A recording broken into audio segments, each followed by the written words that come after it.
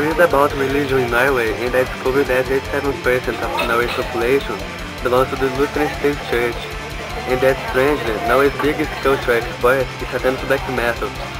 I think whether you like it or not, black metal in Norway is known for a string of events that happened in the early 90s around the serious arsons. I'm trying to know your thoughts on the actions of those events and how do you feel about what happened to the church?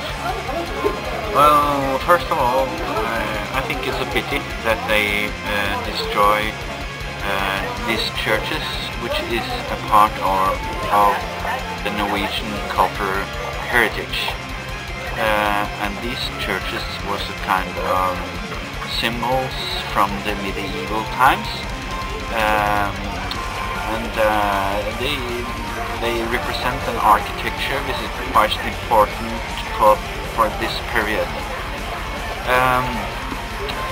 So from that reason I think it's a pity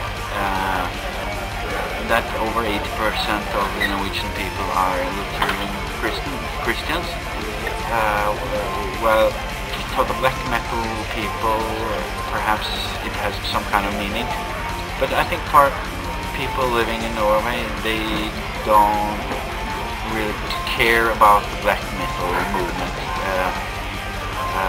It's more like the black people movement or the bands, they need to have a kind of identity, so they're using different kind of symbols from the mythology to express a kind of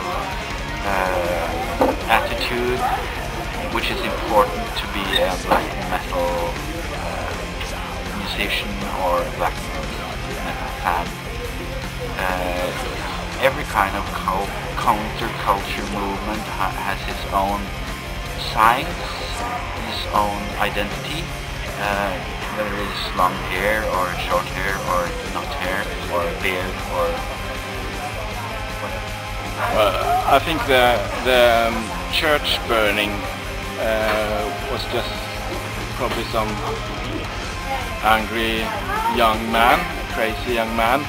He also killed his best friend. Yeah, so, by a bag of weakness. Yeah, so he's just a sick guy. It's actually, of course, this has been symbolic for the music, and I can understand that. It's maybe more important to talk about anger in music, which is a common thing for a lot of music. Anger in music is important of music of all times, and I can see why people in Norway can be angry with the established.